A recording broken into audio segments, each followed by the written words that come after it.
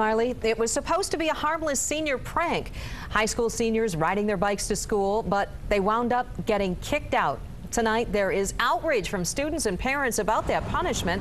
And 24-hour News 8's Joe LaFurgey is live in Walker. Joe? Yeah, Sue, first of all, I want to show you the shot right now. You are looking down Hendershot. That's a road that runs north off of 4 Mile Road, and just across the street is Kenowa Hills High School.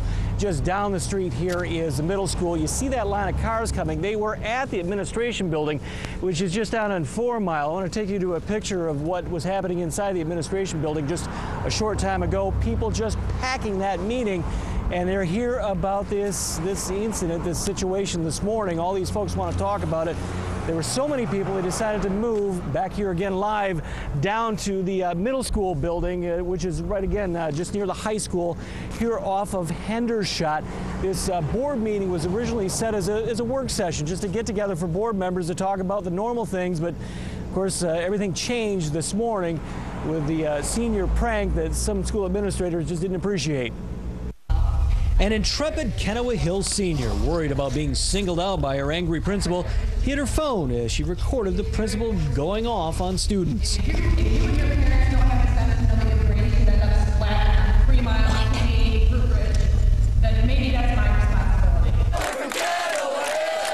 The rant came after seniors at Kenowa Hills decided to forego the usual senior prank, which in years past had featured graffiti-painted lockers and super-glued door locks in favor of a simple ride to school. Police escort right behind us with the lights on, going behind us so no one got hurt, no one rear-ended us, no one passed us, all going like 5 miles an hour. But school officials, including Principal Katie Pennington, didn't like the idea.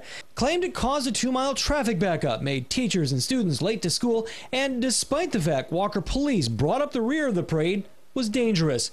Walker Mayor Rob Verheulen was in the police car and tells 24-hour News 8 the officer didn't express any concerns over traffic backups or biker safety. How much more safeguards would the school put in place, considering the fact that Walker police were involved in this thing? Well, we had one police cruiser with one officer behind the wheel protecting 64 students. Pennington's also upset the school didn't know about it, even though part of the reason for a senior prank is to surprise the school. Students were surprised by the reaction.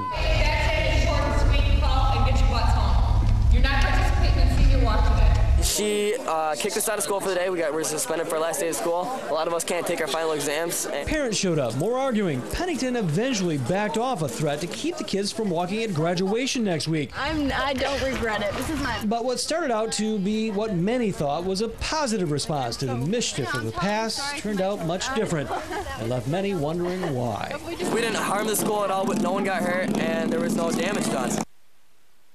Back here live at the complex where the high school and the middle school is, and again you see all that traffic. The parking lot is pretty much full, and they've actually started parking on the grass over there for what again began to be just a normal work session for the school district, which has turned into something very much more of an event for the school tonight. They're going to have to answer some questions for parents and a lot of students as well. We have a crew here as well. We will have the latest for you coming up at 10 and 11.